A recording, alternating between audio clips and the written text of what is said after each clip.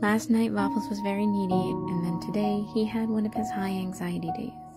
He hasn't had one of these in a while.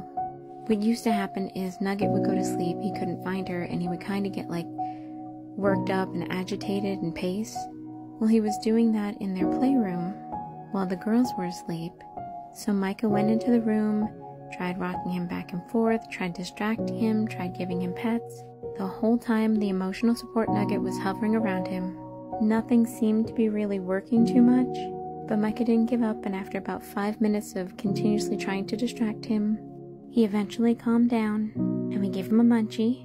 As far as I can tell, there was nothing that caused this. It just happens.